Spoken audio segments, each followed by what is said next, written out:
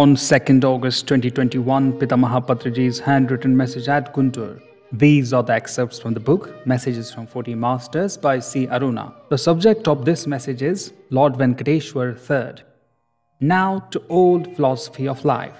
Meditation is not just bliss and joy, it's a continuous chain process of knowing and understanding more and more of unknown reality wherein we live. So, proceed further after bliss to know about the unknown dimensions of life, because in this state of meditation you see whatever exists out there in its totality, without any hindrance of society's conditioning. Even after having meditated, your task in this life is just not done. Then live this life perfectly, comfortably and in a relaxed manner, because life or this incarnation exists for you to live, and live it enjoying everything without age-old restrictions. This gives you enlightenment and resourceful living.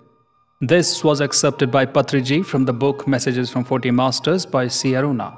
For more updates, keep watching PMC English, like, subscribe and share this video.